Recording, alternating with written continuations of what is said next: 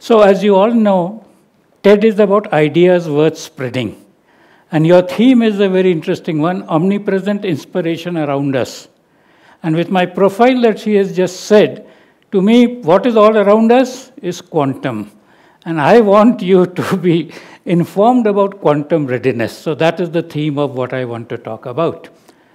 And there are many takeoff points. You see, some of you who have an idea or have looked at literature would have seen that there's a very famous thing where in one of Moliere's play, the protagonist was very surprised that he speaks prose all his time. So actually he wanted to learn poetry to be able to impress some friend of his, and the person was telling him, his mentor said, there is poetry and there is prose, and what you speak is prose. So I've been speaking prose all my life. You have been experiencing quantum all your life, and you will continue to experience quantum, and I'm trying to do a little bit about getting you further prepared to really appreciate that quantum world. I come from a physics background, and one of my mentors, of course, I read his book earlier, met him in person much later, John Simon, has a book called Principles of the Theory of Solids. This is a book about solid-state physics, which was, I'm kind of not exactly quoting, but paraphrasing from his 1964 edition, because it has got several editions. And it says that the frontiers of knowledge are always on the move. The research that is done, and the latest research, becomes the mental furniture of the researchers. Very soon, it is expected to be part of graduate lectures of all good universities. In a couple of years, there is a clamor that it should be in the undergraduate curriculum. And in a short time, it will be seen that every schoolboy knows it. This he said in 1964, but today, in 2022, it is actually real. You'll be surprised how much your students know about what's happening which has not been taught to them. And quantum is one of them. And why quantum is very important and interesting is that it is the fundamental theory of how the world works. And it is not only in physics, it is also with respect to biology, chemistry, every other field at its fundamental level becomes quantum. You've heard of the virus and the virus mutations that are happening.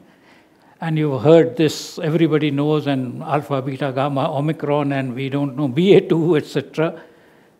But this mutation is not just a random thing. It may appear random to us because we don't know, but actually all such genetic mutations are some transport between the atoms, the hydrogen atoms, and how they're arranged and so on. And there's a very famous biophysicist who's, of course, got the Nobel Prize for discovering vitamin C. He said that it is not these molecules which are the real thing. They are just the stage, but the players are the electrons and protons. And what are they talking about? They're playing a script called quantum. I'm not using the word mechanics or physics or science because it's a matter of description. There's another reason why it is very interesting, because India has made significant contributions to this field, although we don't see this on a day-to-day basis. So C.V. Raman, in fact, we celebrate Science Day on, I think, February 28th or so, which is his birthday, got the Nobel Prize for what is called the Raman Effect, which was basically a quantum phenomenon, and 1930 or so. Somebody who's unfortunately not been so well acknowledged was Satyen Bose. And half the particles of the universe are called bosons in his honor. But he unfortunately didn't get the Nobel Prize. We won't go into that. But Higgs boson, which was a big story a few years ago, they got a Nobel Prize for discovery, for theory, etc., etc.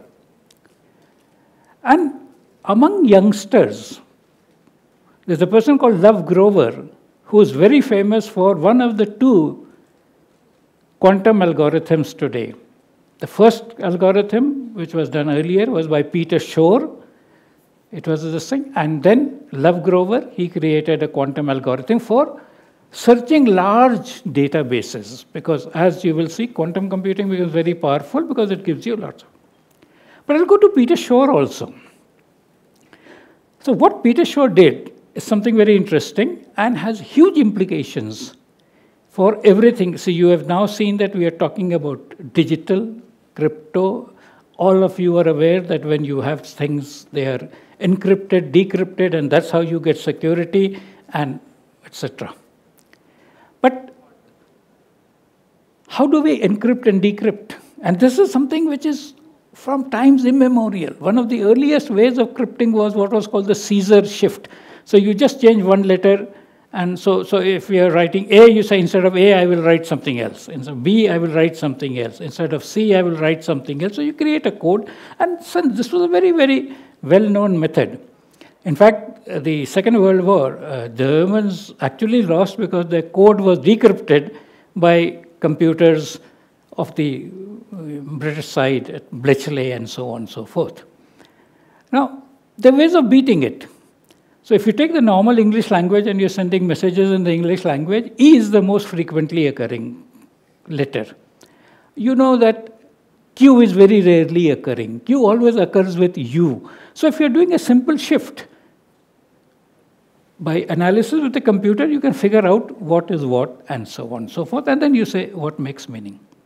But today's security, the one you have on all your electronic systems on which the whole quote-unquote world is running, is based on something very interesting, very simple. It is based on what in mathematics are called one-way functions, or in life you can call them one-way operations, which means you can do that thing, but you can't undo it. Now, you know, for example, very often we say you can add sugar to water or milk, but then once it is dissolved, you cannot take it out. This happens in so many places, but I will give you a simple example of school arithmetic. Multiplying two numbers is fairly easy.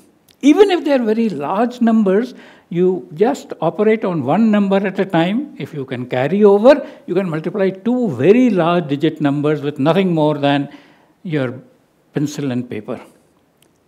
But the inverse of this is very difficult. If I give you a large number and say factorize this number, then you can't do it easily, especially if the factors are prime numbers.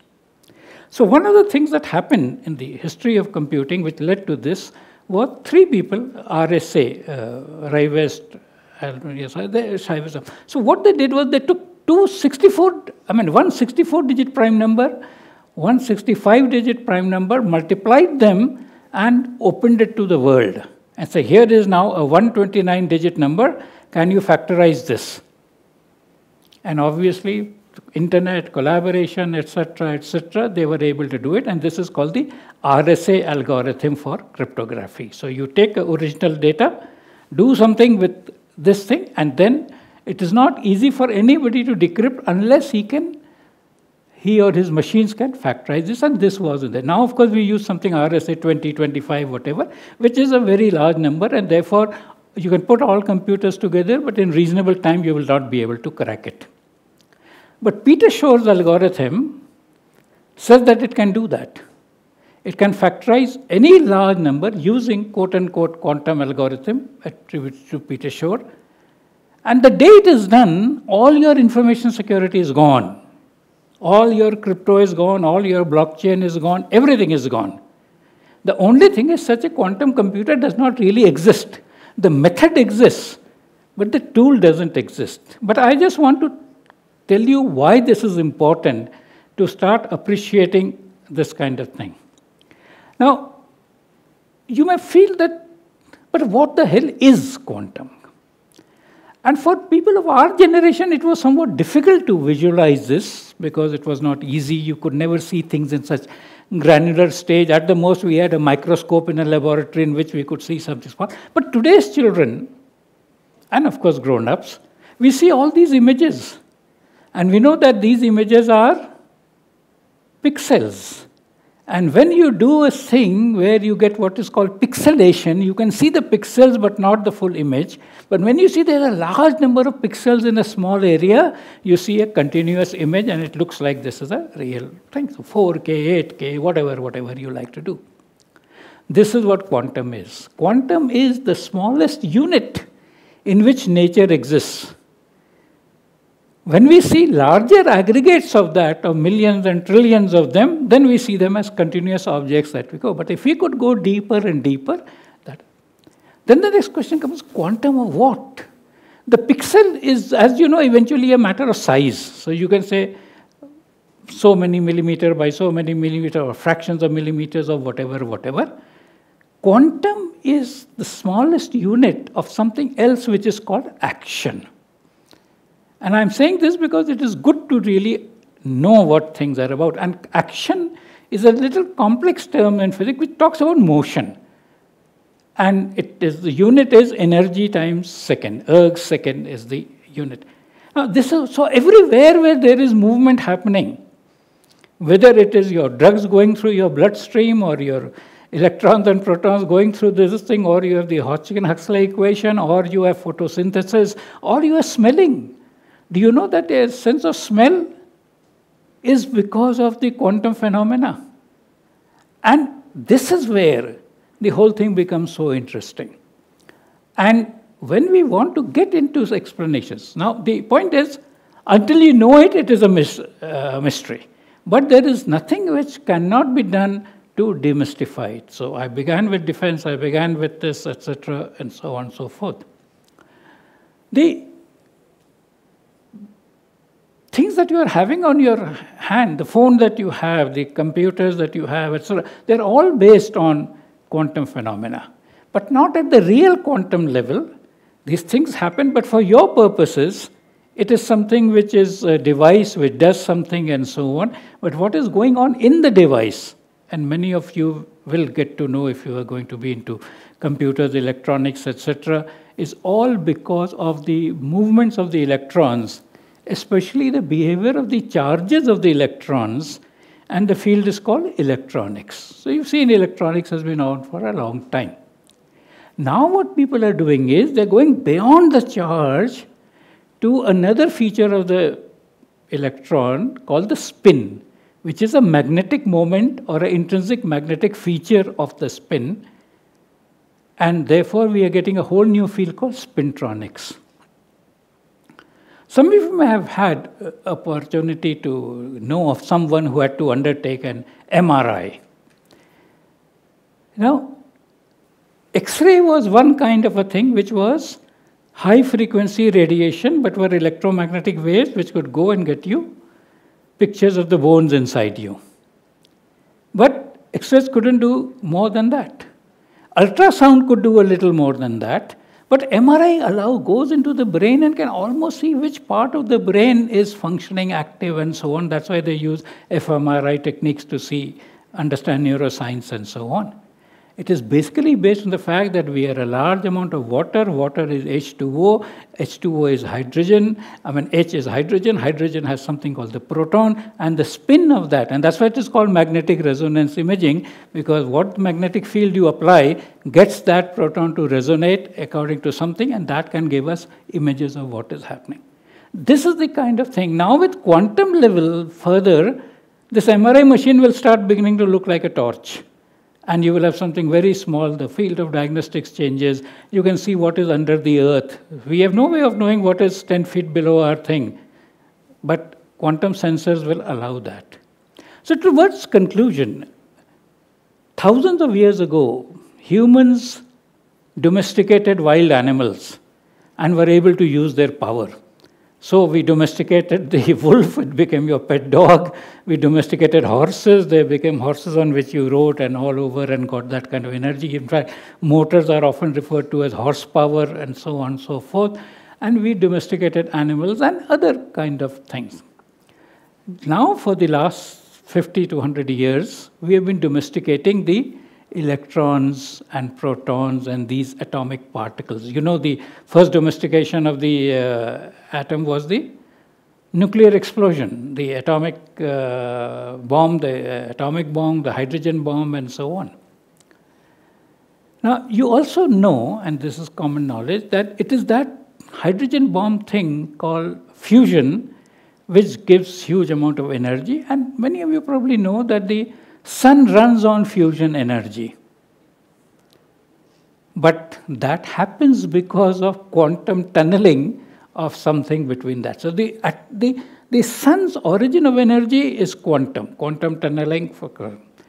The photosynthesis that happens is quantum. And we are finding more and more in the last few years, and in fact, there are now huge groups all over the world. See, you remember that what happened, science typically is pursued for curiosity. So whenever all these people discovered X-rays, etc., they had no goal mission that I have to find X-ray. They were doing something and X-rays appeared. Much of science is something where people stumbled upon. Right from Archimedes in his bathtub, he stumbled upon Archimedes' principle. Now what has happened is, after this thing, we have started having projects. So the Manhattan Project was about atom bomb, fusion energy, electron fission energy. Then we had the space mission, we had this AI kind of a thing which was going around. And now finally we have the quantum mission. And if you're following the news, China is leading very aggressively. All of Europe is leading very aggressively. US is worried that they might be losing their technical advantage. After the war, US was the most important technical power. But they are feeling very, because China is working a lot. They have created, you are familiar with the internet. China has created a quantum internet. They have satellites, which are quantum satellites, which are dealing with these things in terms of, as I said, quantum algorithms, quantum cryptography, etc., etc. And therefore, that has become a very, so it's something which is very interesting. It is very fundamental. So if you are the fundamental curious type, if you are seeking power, you are seeking applications, you are seeking to be very important in the world, quantum is the way to go. And point is very simple. Start learning it yourself. I did that demonstration the other day that I just asked Siri, hey Siri, what is quantum computing? And it gave the answer. And so on and so forth. So I wish you all the best. I think you will have a great contribution in shaping the future. I was just not telling you, earlier education was to get us ready for the world. Today, you are not going to be ready for the world, you are going to be ready to change the world. So, best wishes and thank you.